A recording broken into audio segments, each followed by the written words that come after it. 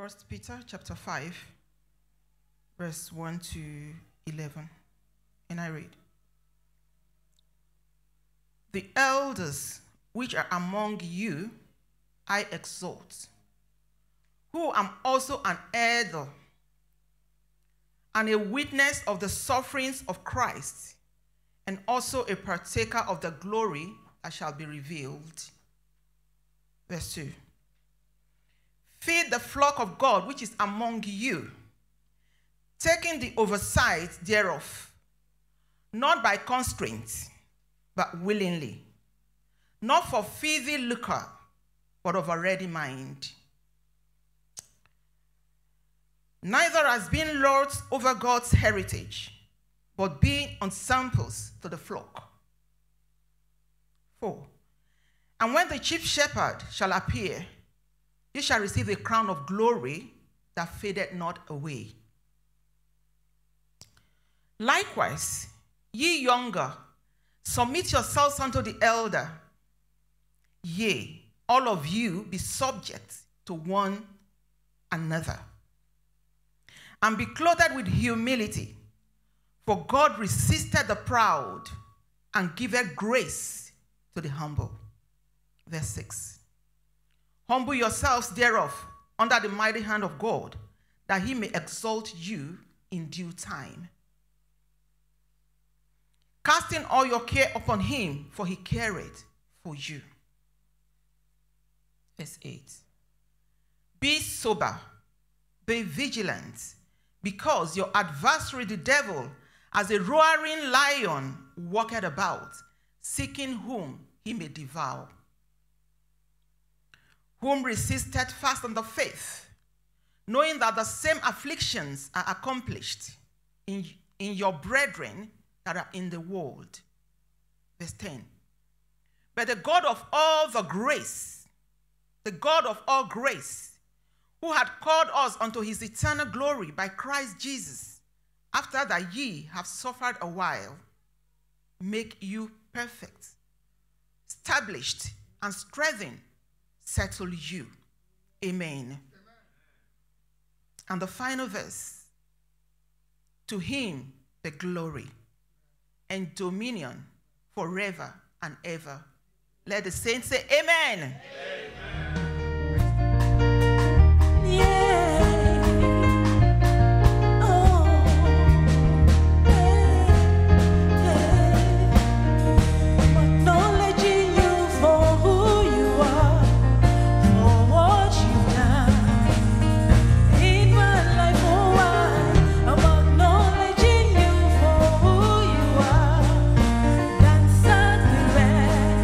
That's the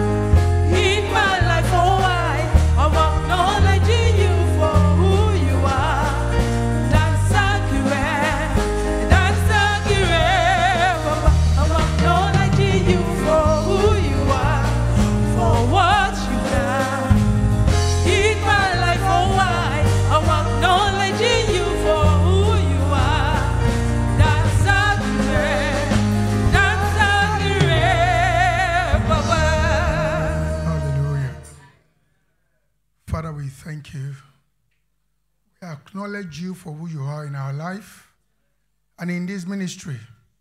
Dan Saki Re Baba. We give it to you, Lord, because it's your work. It's not by our work. It's by your work. It's by what you've done for us. It's by sending your Son to the cross of Calvary to die for our sins and for the redemption that you have redeemed us. Today, Lord, we are benefactors and we are enjoying the grace. Father, Lord, work for us, O God, in the name of Jesus.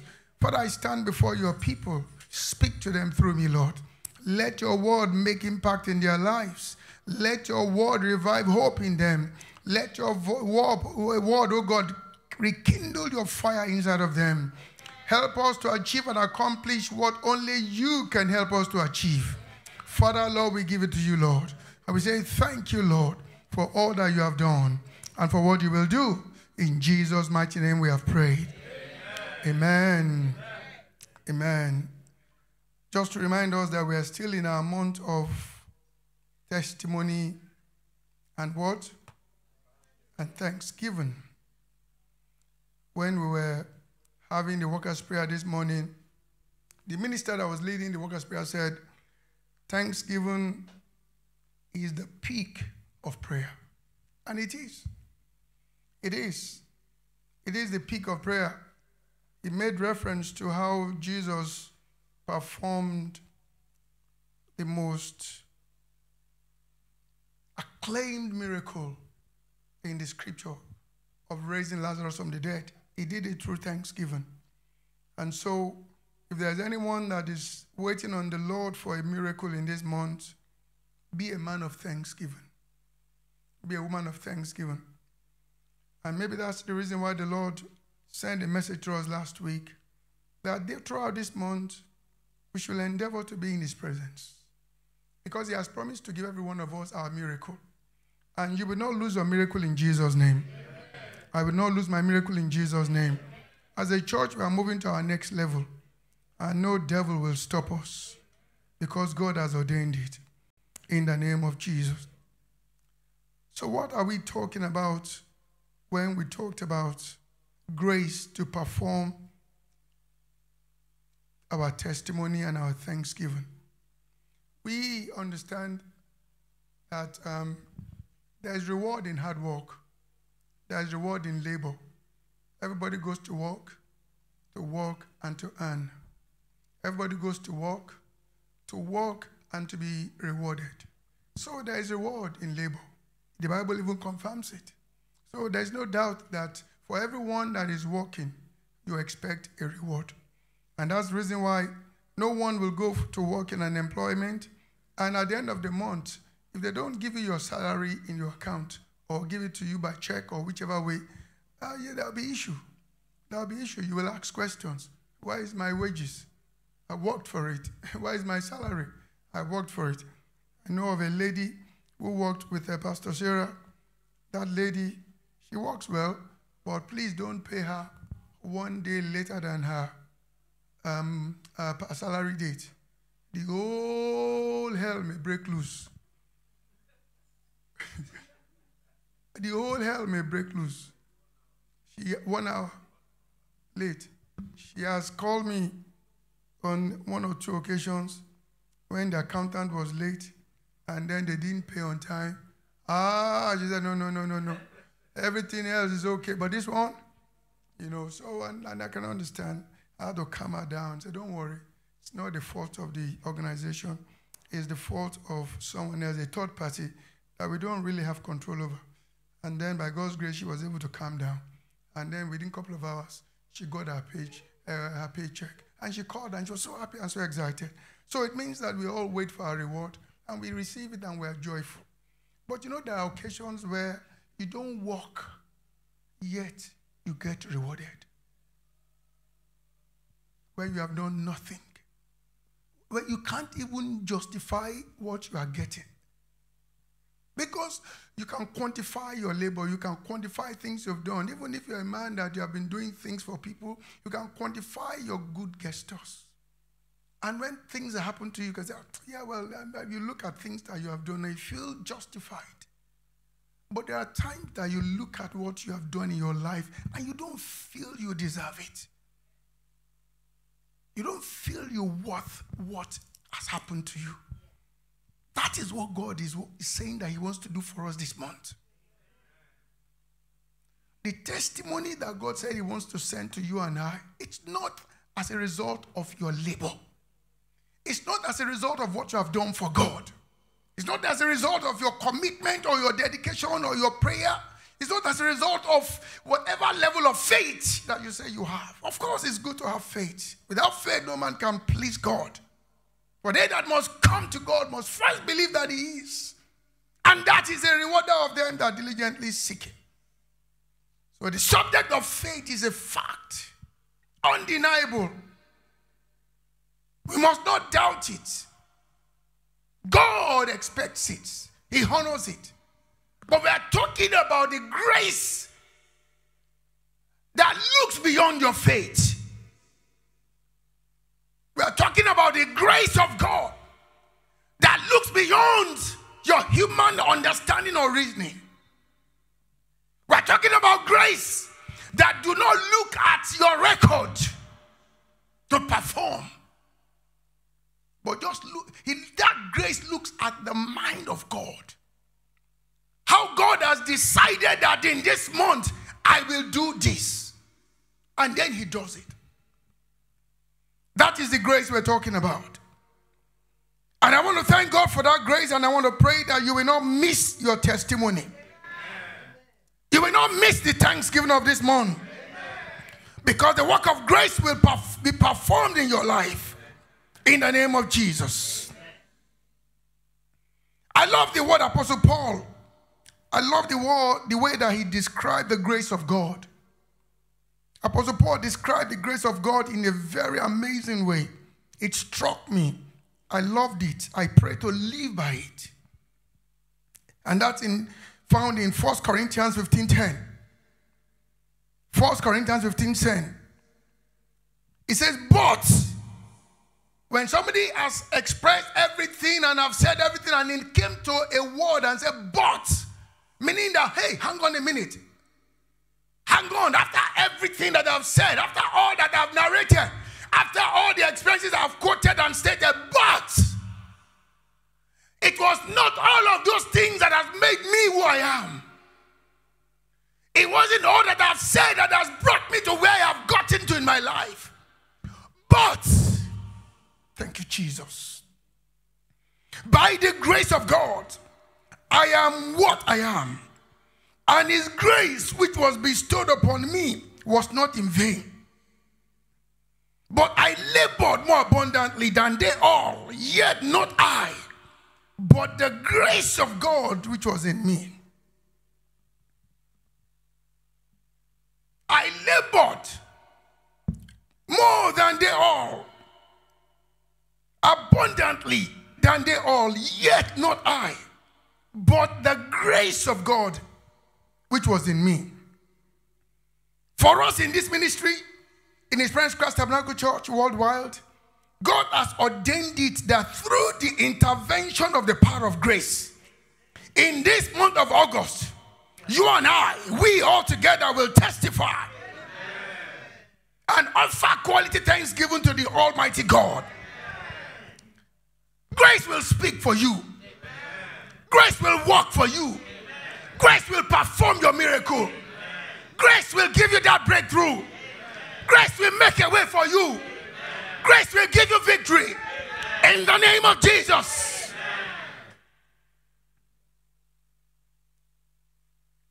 Our God is a gracious God. He loves to operate through grace. Grace is one of His major attributes. Most of us know what grace is. However, this month, God wants to have a deeper, God wants us to have a deeper understanding of the workings of His grace. That grace of God is deep and unfathomable. It is beyond human comprehension. If we try to use human mind to comprehend the grace of God, it will not make sense to us. The general rule of life according to human practices and standards is that you should receive what you deserve. I explained it earlier. which is far, which is fear in human reasoning. But the rule and principle of God according to his grace is that he blesses us even when we did not deserve it. That is why one of the definitions of grace is unmerited and undeserving favor of God. One of the definitions of grace is unmerited and undeserving favor of God. Indeed, grace is unmerited and undeserving favor of God. Let's look at how Apostle Peter called him. Apostle Peter, in our scripture reading of this morning, it described God as the God of all grace. In 1 Peter chapter 5 verse 10, the God of what? All grace. Do you understand what that means? The God of all grace. Let everybody say that. The God of all grace. One more time. The God of all grace. Do you know what that means? That means God has an inexhaustible supply of good gifts which are adequate for every conceivable need and which are available to all who will receive them regardless of their performance. Glory to God.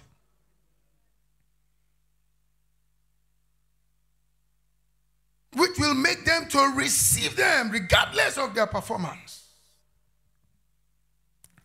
Grace is the very essence of God's nature.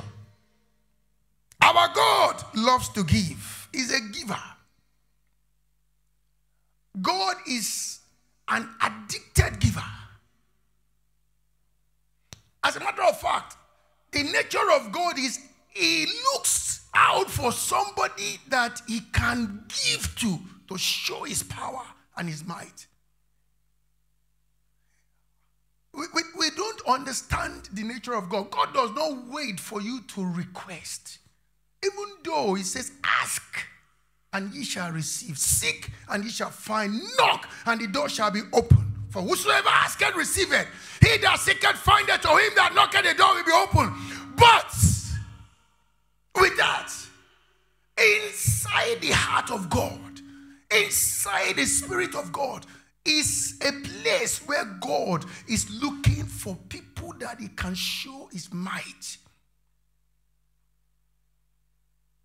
So when you don't receive a miracle, it's not because God has not, he doesn't have the power. Not because God doesn't want to do it. But you know what? Sometimes your life creates a barrier between you and God.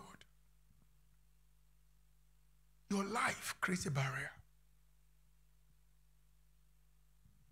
One major thing God is looking for to release his blessing into the life of his people is obedience.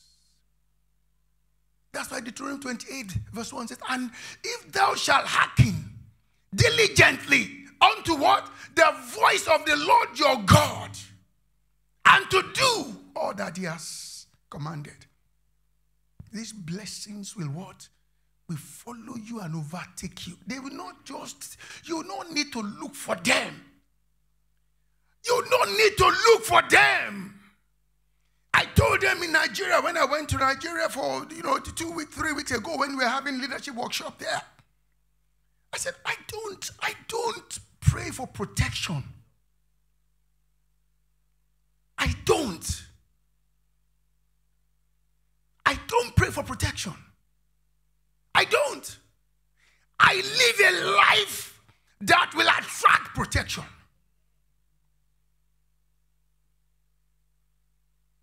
I live a life that will attract protection. Meditate on that Deuteronomy 28:1. If thou shalt hearken diligently unto the voice of the Lord thy God, to do and to obey all that is commanded, these blessings shall what? Shall pursue you and overtake you. You are not going to look for those blessings. You live a life that will attract those blessings, and automatically those blessings will run after you and will pursue you. In the past few weeks, God has been dealing with me on another level of breakthrough.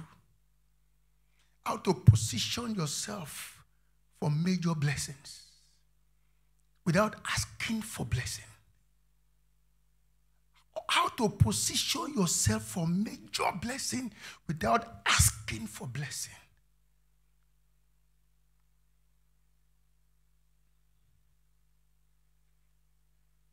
When they say to us, come to church, one of the things that they are trying to encourage you to do is to position yourself in the place of blessing, where you will not need to ask, but it can be dropped on you.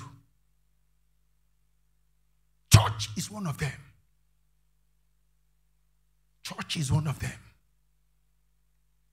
It's a place where God has made a covenant with his people that I will meet you in my presence. I will answer you in my presence. Church is one of them. It's a place where you can position yourself. If you know how to position yourself in the church, you will not need to ask. You will come, you will just worship. Just worship. Just worship. And as you worship, you lift up your hands. Holy hands. I tell you, your worship is like a magnet. You begin to search the areas of need in your life. Automatically, a scale of preference will quickly be drawn in the spirit realm. The ones that are most needed right now, because it's not every blessing that is good for you at a particular time. Some blessings may need to wait so that it will not destroy you. But the one that is relevant, that is most needed now, a scale of preference will be prepared. And the angels of God will release it.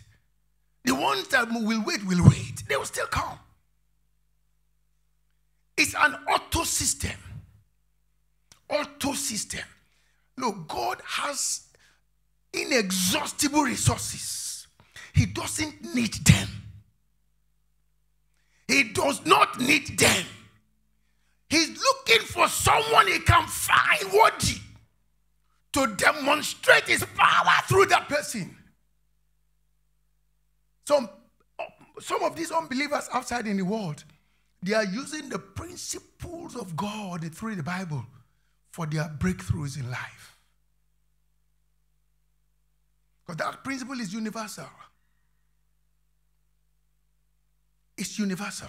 So the question you should be asking yourself, if your blessings has been delayed and you have been waiting on the Lord and you have been saying, Lord, how long? Search your life. How are you positioned?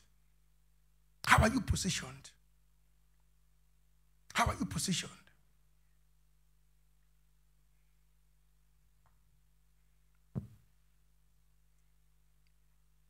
When Mommy Adak told me about the court case that they want to go, I went to the Lord in prayer and I was praying. I saw a complication in that case. I saw a problem, a complication, a problem. And I spoke a word. I spoke a word. I just speak that word. And I told her, I said, Mommy, you are going. If God be for you, no one will be against you. You are going, you come back with testimony. I nearly couldn't have faith because I saw a complication. I saw a problem. The case was going to turn against them. And I spoke a word.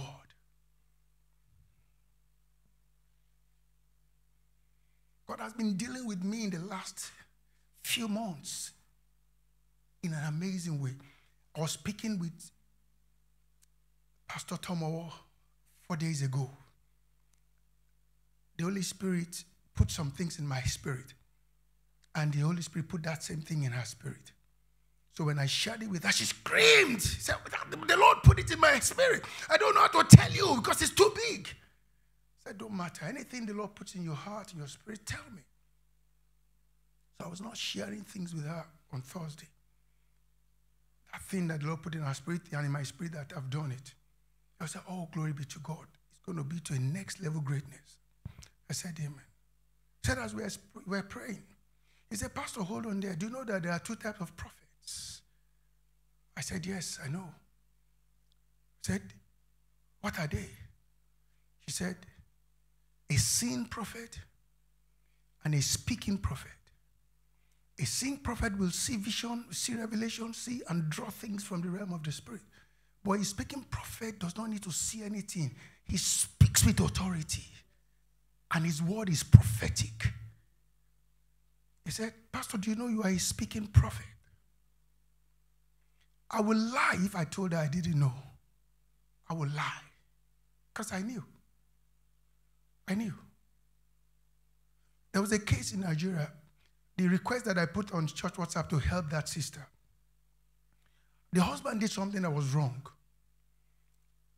But you know God is the God of all mercy. So they put him in prison. And the sister was left with 3 children on her own. Nobody to help. She has been praying and fasting. She has leaned terribly. She's dropped from like 80 kg. She's now like 55 kg. She's leaned badly. So when the case first started, she called me. I was a bit annoyed. Why would he do that? That's wrong, terrible. So I didn't put my mind on it. After the Lord said, no, start praying for her to her son. So I started. So when I was in Nigeria, the man had already agreed that they would take the land that they have and then use it as to pay off what the husband was owing him. And then they withdraw the case. But the day before they signed the document prepared by the lawyers, he changed his mind that, no, I don't want that document anymore. I want you to go and sell the land and bring me my money. And it's not easy to sell land in Nigeria. It takes a long time. So it means that that man may be in the prison for another several months. He's already been there for 6 months by then. So she came running to me and said, Daddy. I said, what? He said, that man has changed his mind. He said that he's not going to agree anymore. He wants the money in cash. We should go and sell the land. I said, is that what he said? He said, yeah, that's what he said. I looked down. As I looked up, I said, sister, listen to me. She said, yes, sir. I said, that man, for the next 10 days, he will call you back and said, you should come and sign now, that he has agreed to accept the land and release your husband. He said, am I sure? I said, that's what's going to happen. Sister went away. I was still in Nigeria. 8 days later, she called me. Said, Daddy, the man has just called that I should come, that he's not going to accept it, that he's going to sign, and he wants to release the man within 8 days. So the spoken word became reality. And now the lawyers have just prepared all the documents now. It's just to pay the legal fee, and then they'll release the husband from prison after staying 7 months in prison.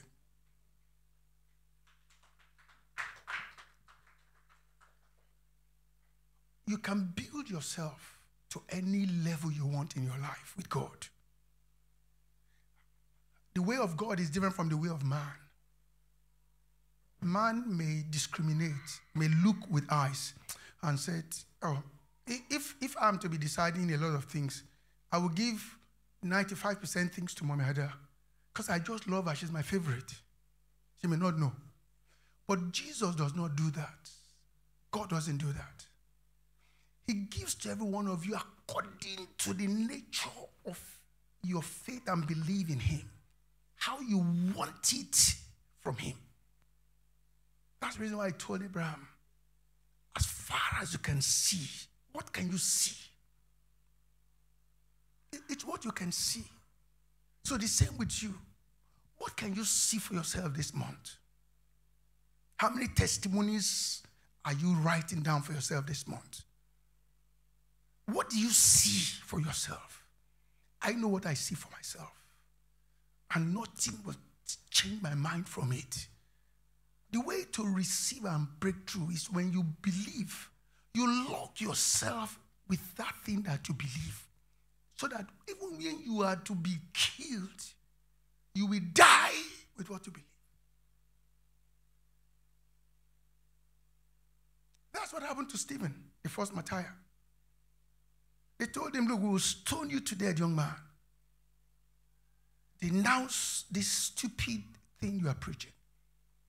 Stephen said, no. I know what I've believed. And I'm persuaded. He locked his life with it. when they start to stone Stephen, Stephen was not feeling any physical pain. They were stoning his body, but his body has been changed to a mortal body. All those stones were just coming like paper. He was seeing heaven. He said he saw the Son of God, stood up, standing ovation, waiting for him. God decided to take Stephen at that time. I want to believe, I'm not sure, this is my belief, that one of the things that changed Paul was the death of Stephen at that time. Because Stephen was the last person, Christian, that Paul was connected to torture to death before his conversion on the way to Damascus. God wanted to hit him with something that he cannot recover from.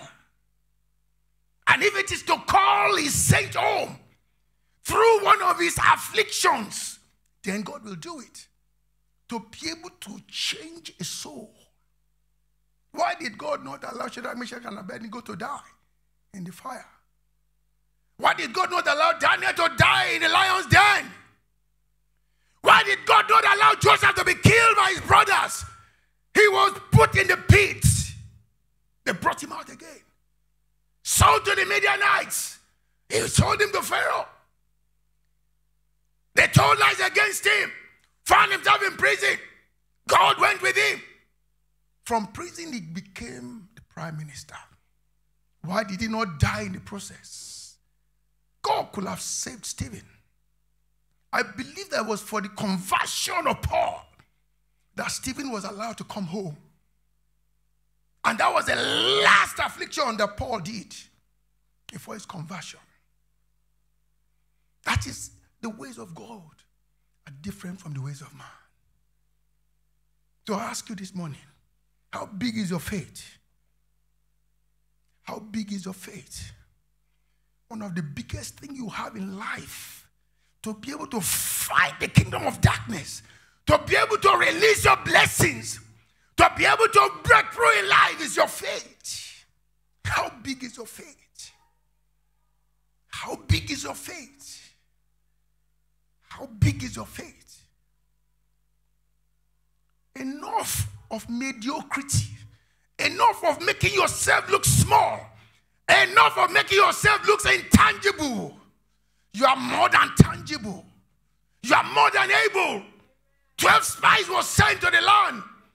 10 saw themselves incapable. And they ended up being incapable. 2 who saw what the 10 saw, but changed their mindset and said, no, we are more than able. They are the only one that got through that promised land. The rest of the 10 died in the wilderness because their faith was little. That faith could not carry them through. How big is your faith? How big is your faith? How big is your faith?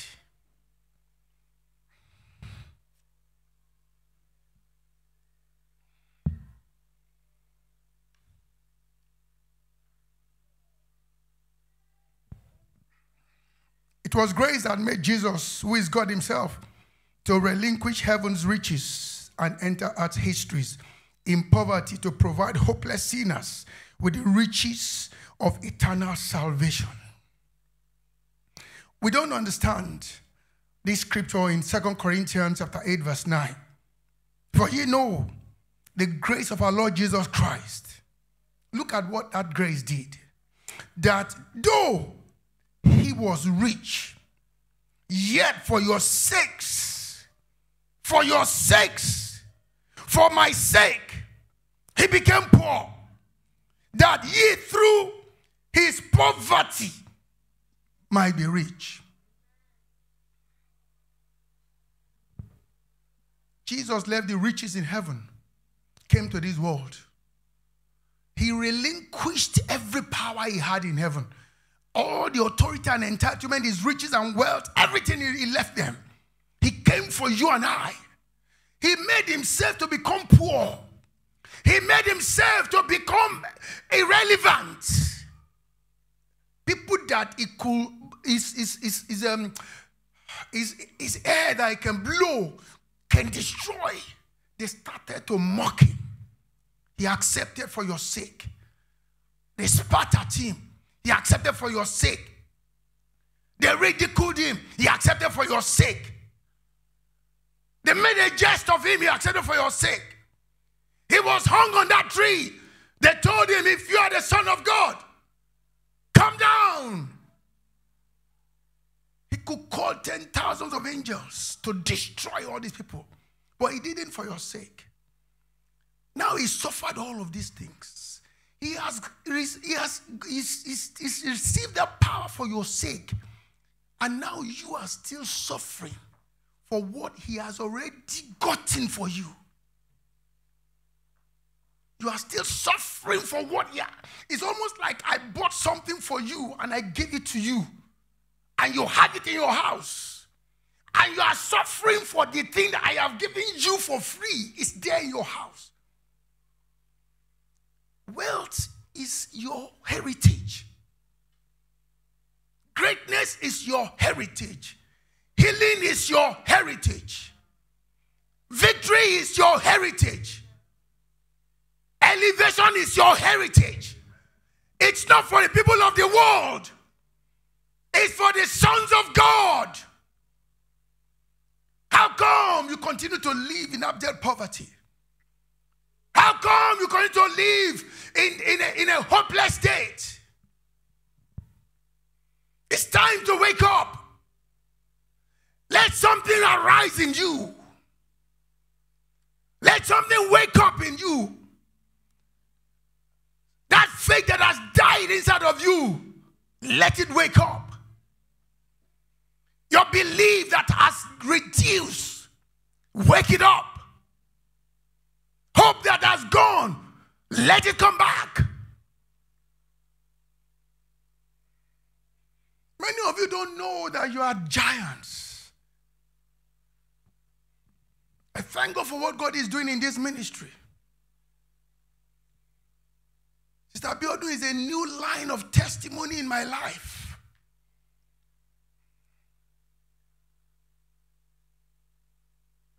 Over a year ago, the devil wanted to create a big barrier between me and her.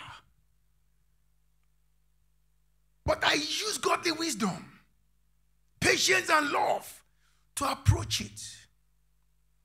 And because of that, I was able to help her and recover her.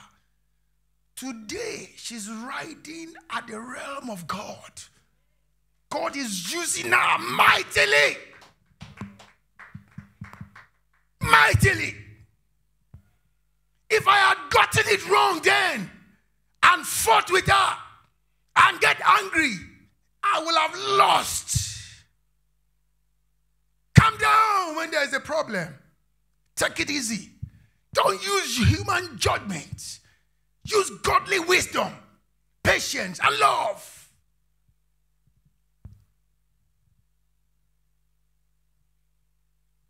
Dr. Amen talked about when she used to be late. I used to really call her. But I apply patience, love, godly wisdom. Today, God is using her. These are people God is using in the prophetic ministry in this story. You don't know what is happening behind the scene.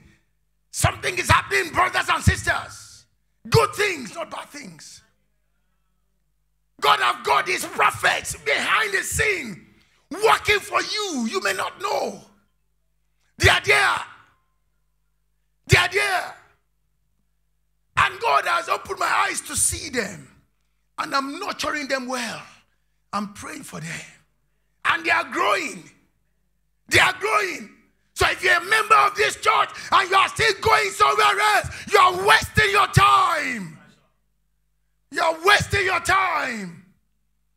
There is God here. The power of God is here. The Holy Ghost is here. Miracles are happening here. I am a living miracle. If the power of God is not here, I will not be standing before you. You know it. They cornered me up. They want to finish me without any way of escape. You know it. You know it. But God came through for me. The fact that you are seeing me today, and I have not lost any inch of my hope and faith in God, is because the enemy does not have power. Every power is in the hands of Jesus. So I want to encourage you. In this month, obey. If you have not given your life to Christ, give your life to Christ. If you are not committed to doing something for God, commit to do something for God. God will make a way for you. God will work it out for you. Your miracle will be released into your hands. This month you will testify. This month you will give thanksgiving. Rise up to your feet and begin to pray. Say, Father, give me the grace to have testimony this month. Give me the grace to give thanksgiving. Begin to pray. Open your mouth and pray. Open your mouth and pray. Open your mouth and pray. Open your mouth and pray. Open your mouth and pray. Open your mouth and pray. Say, Lord, help me this month. Help me this month. Help me this month. Help me this month. Help me this month. In the name of Jesus. Open your mouth and pray. Open your mouth and pray. Say, Father, help me this month. Father, help me this month. Give me my testimony. Help me to have thanksgiving. In the name of Jesus. Father, Lord, help me this month. Give me my testimony. Help me to give thanks. In the name of Jesus. Thank you, Heavenly Father. Blessed be your name, O Lord. In Jesus' mighty name we pray. Father, we thank you. We bless your name. We exalt you. We magnify your name. We glorify you. We praise you. Blessed be your name, O Lord. Father, I thank you for the testimony of your children. Thank you for the thanksgiving. Thank you for their miracles. Thank you for their victories. Thank you for their breakthroughs. Thank you for how you have moved them. Blessed be your name, O Lord. I give you glory, honor, adoration, and praise. Receive our thanks and praises, O Lord. In the name of Jesus. As we go out this week, we declare that we step into our testimony. We step into our breakthrough. We step into our victory. We step into our prosperity. We step into our wealth. We step into our elevation. We step into our healing. We step into our blessings. In the name of Jesus.